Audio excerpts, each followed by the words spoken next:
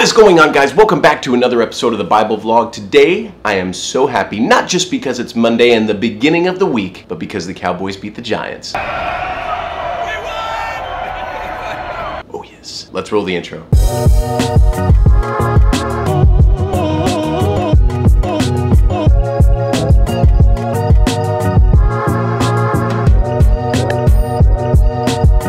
So today we're picking back up in chapter 7 and we're reading about the King of Righteousness. So there's a character who's actually mentioned in chapter 7 that quite honestly is a very mysterious character from the Old Testament. Now this guy's name is Melchizedek. Good luck trying to spell that out. And he's actually only mentioned twice in the Old Testament, once in Genesis and then another time in Psalms. Now what we know about Melchizedek is that he was a high priest in the Old Testament and he acted as almost a type of Christ in his priestly ministry. Now here is where the mystery lies with Melchizedek. No one really knows who this guy was for sure. Now there is a couple of things that we do know about him. For example, Melchizedek actually means king of righteousness, and he was a king of Salem, what we would now call Jerusalem, and he has a sudden appearance and then disappearance in the book of Genesis after he meets with Abraham. Now listen to his description in verses 1 through 4. For this Melchizedek, king of Salem, priest of the Most High God, who met with Abraham, returning from the slaughter of the kings and blessed him, to whom also Abraham gave a tenth part of all, first being translated king of righteousness, and then also king of Salem, meaning king of peace. Now listen to verse 3. Without father, without mother, without genealogy, having neither beginning of days nor end of life, but made like the Son of God, remains a priest continually. Now consider how great this man was, to whom even the patriarch Abraham gave a tenth of the spoils. Now notice that it describes Melchizedek in verse 3 without father, genealogy, or beginning of days. Now the question comes down to if the author is describing him literally or figuratively. If the author is describing him literally, and I truly believe that he is, then this is an actual appearance of Jesus Christ himself in the Old Testament. Now this may sound strange, but this is actually what we would call a Christophany or a theophany. It's an actual appearance of Christ himself in human form in the Old Testament. Now before you think I'm just making this stuff up, have a look at Genesis chapter 18 and you'll read about the Lord himself visiting Abraham in human form before he destroyed Sodom and Gomorrah. So even though this was something more rare and uncommon, it was something that did happen. Alright, so what does Melchizedek have to do with Hebrews 7? Well, listen to this. The Bible shows us that Jesus is a high priest according to the order of Melchizedek. In other words, the mystery surrounding Melchizedek, his duties, what he did, it was all foreshadowing of Jesus himself who was to come. You know, there's a quote that I love by St. Augustine which says the New Testament is the Old Testament concealed, the Old Testament is the New Testament revealed. Melchizedek is completely pointing at Jesus, saying he